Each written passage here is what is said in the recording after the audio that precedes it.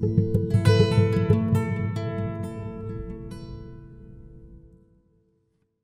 would say it's in Bohemia, for instance, in Czechoslovakia, since the 1930s.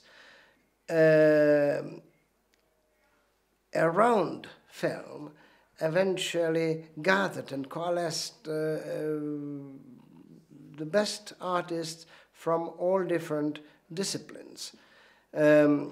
This very positive development of Czech film as an art form was stopped twice, once in 1938-39, and for the second time in the Stalinist era after 1948, and for different reason again once more in 1958. So that means in the 60s, eventually 3 generations of Czech filmmakers eventually